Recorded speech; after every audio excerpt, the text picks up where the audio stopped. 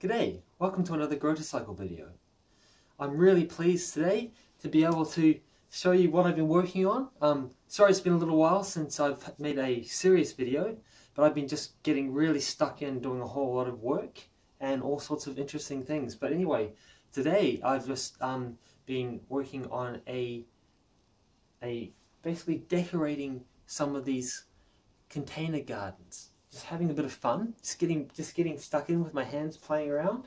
My friend, my colleague, who I've just recently met, she's really gotten me interested in just getting out there and doing it. You know, she motivates me and gets me started. I've honestly been intending to do this for so long, but I just keep putting it off, making excuses. Anyway, it's been really helpful having someone who's really keen to keep me going, you know, just motivate me. And so yeah, this is what I've been working on. So just a couple of things. I mean, I've just been messing around, you know, like nothing serious. But here's a couple of examples. So here's a self-watering container. So basically, this bottom chamber here below this line is the water chamber. And yeah, my friend, she painted this. So just really creative, just having fun.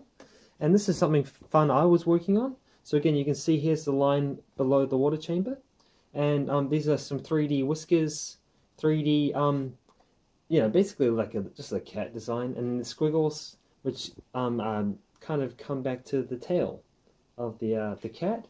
And, you know, it's a bit of fun, you know.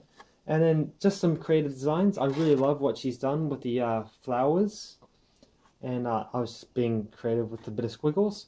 And what we're thinking of doing, I'm not entirely sure, but I think the plan will be basically cut a hole or maybe 2 holes on the front, then either have string or have a hook of some kind through the handle, and then you can have a hanging garden with the plants kind of hanging down. So we were thinking maybe of growing strawberries with the suckers coming down, hanging down from the side of the container.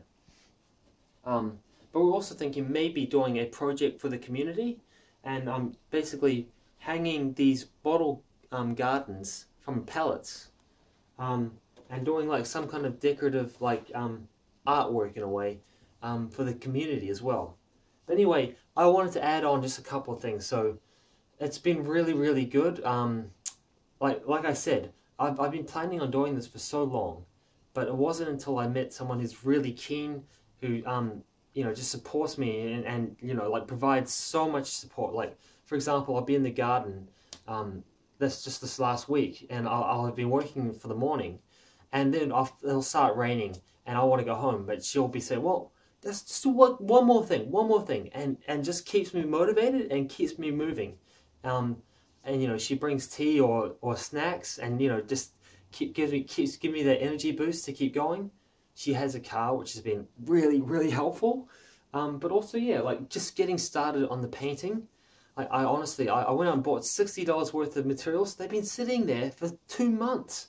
I just haven't gotten off my backside and just done it. You know, I've wanted to, but it's, you know, like sometimes just picking yourself up and taking a risk is really hard unless you got someone else out there who will, you know, just motivate you and keep you going. So it's been really good finally meeting this person who's also passionate and keen to actually do something. Anyway, I won't ramble on anymore, but it's been really good to catch up, and I hope that I'll catch you later in a future video. Cheers.